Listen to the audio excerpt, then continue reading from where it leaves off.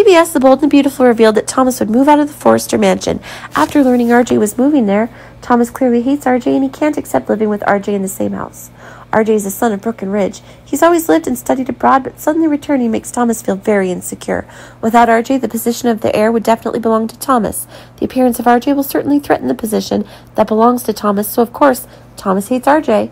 Currently, RJ has not made clear his purpose. He will soon move to Forrester Mansion, but it's not known if RJ is interested in the position of heir. Thomas moving out of the Forrester Mansion is an act of expressing his displeasure with RJ. How will Ridge deal with the situation? Meanwhile, Sheila surely came up with another escape plan. This time, Sheila's been transferred to a more secure prison, but that won't make it difficult for Sheila. Sheila even met Mike, her old ally at the prison. Mike is, of course, still very close to Sheila. He completely ignored the fact that he was in jail for helping Sheila. Now that Sheila appears here, Mike makes more secure, because he and she will plan a prison escape together. This is a chance for the two prisoners to combine and escape from this place. Mike went to prison before Sheila, so of course he will be the one who knew the security and terrain here the best. Mike will pass this information on to Sheila, and Sheila will be in charge of finding a way to escape. They need to get past the prison guards and alarms smoothly. Can Mike and Sheila succeed?